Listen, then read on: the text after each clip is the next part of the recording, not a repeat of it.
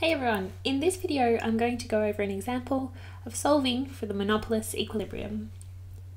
In my example, the monopolist is going to face the demand curve P is equal to 60 minus 2Q, and the monopolist total cost function is equal to 20 plus 10Q plus Q squared divided by 2.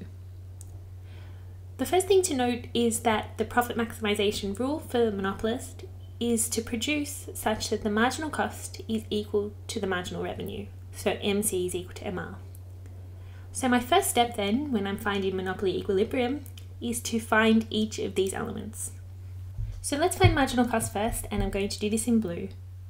Well, my marginal cost function is just going to be equal to the derivative of the total cost function with respect to quantity.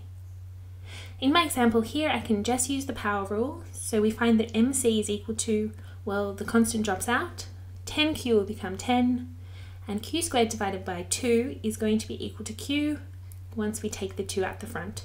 So MC is equal to 10 plus Q.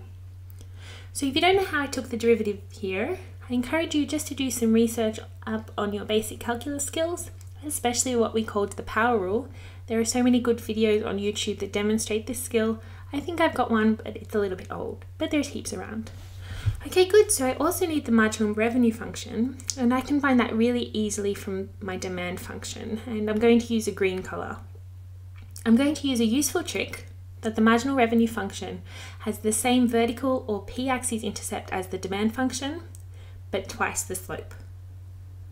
So I do have a separate video that I will link to in the description below where I show why this particular trick works, but for this video, I'm just going to go ahead and apply the trick itself.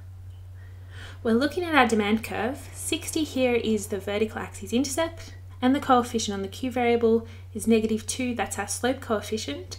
So from marginal revenue, we can double that. And so we get marginal revenue is equal to 60 minus 4Q. If we were to draw all this out in a diagram, it would look something like the following.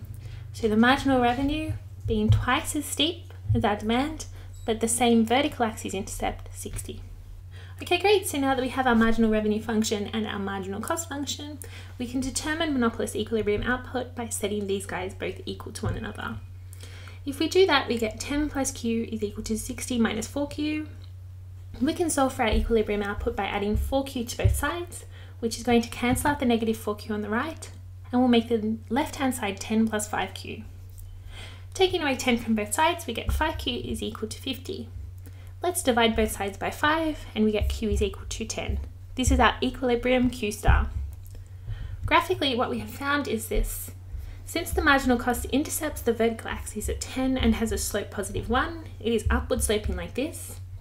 And we have found that at the point of intersection between the marginal revenue and the marginal cost curve, the quantity associated with that intersection is 10, just like that. Okay, so let's make some room, and I'll leave the important stuff here. So I'll still have my MC, MR, and optimal quantity, but I will need to find the price. I'll do this in red. We are going to charge as much as possible, and we can find that price by using our demand curve. So what we're going to do is substitute our optimal quantity into our demand curve here.